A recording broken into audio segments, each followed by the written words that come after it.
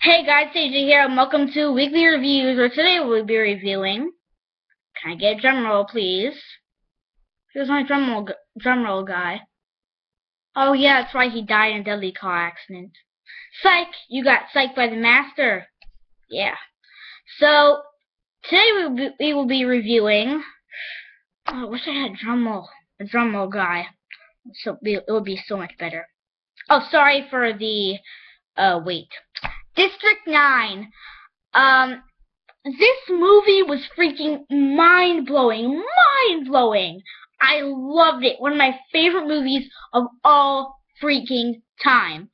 Now, I'm really surprised I like this because, after I saw Elysium, I hated... Oh, spoiler, I'll have to not say that. Well, I hated Elysium. I'll have to do a review of it this week. And it's also a film by Neil Blomkamp. I'm really surprised I like it. I mean, it was a way bigger body count than Elysium and way more body explosions. But it was still an amazing story and great acting, especially by Sharlto Copley. Sorry, Sharlto, if I'm not pronouncing your name correctly. So, before we get to the reviewing, in case you don't know what District 9 is about, like for the people who don't understand futuristic movies. Well, in 1982, this mothership landed in Johannesburg. It just stayed in the air and didn't move.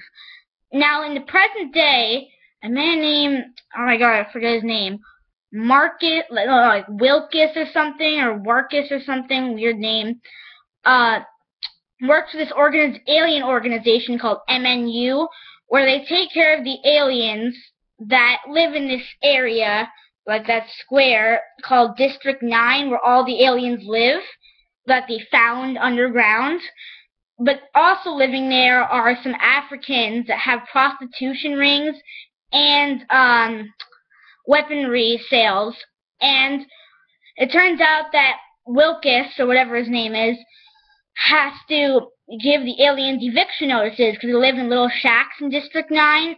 But then Wilkes gets infected, and it turns out his fingernails start coming off, and he starts like puking black stuff, and like his nose is bleeding with black stuff. And then he goes to the doctor, so the doctor has to cut his arm open. It turns out he has an alien claw growing, so he's kind of turning into an alien. Then they start testing him, doing tests on him to kill aliens and stuff, and they do it with his alien claw. They actually make him shoot an alien with a like crazy gun. Oh yeah, and the aliens in the movie are called prawns, and the alien body actually explodes. It was a really crazy movie. And then what happens next?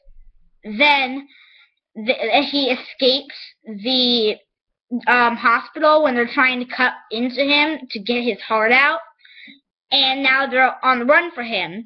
He actually goes into District 9 and finds this alien guy with an alien boy, and it turns out they have an underground ship under their shack, which no one knew about, and they want to get back to their home. But the only way they can do it is to get to the mothership. Oh, and if you hear anyone, that's just my mom. Is to get to the mothership, because the mothership is going to take them to their home. Now, the alien father, Christopher, who tells Wilkes that he can fix him, but he needs the fuel for the ship so that it can take them up.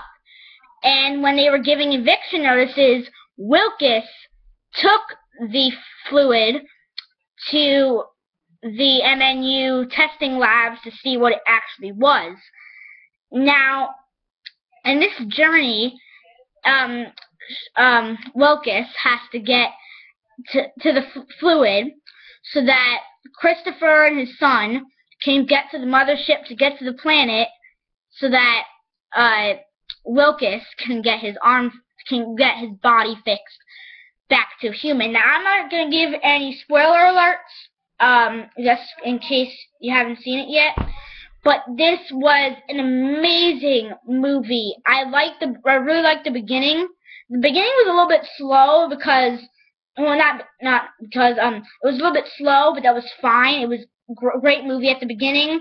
They actually made it like they were filming a program for like District 9, like seeing how the workers worked and stuff.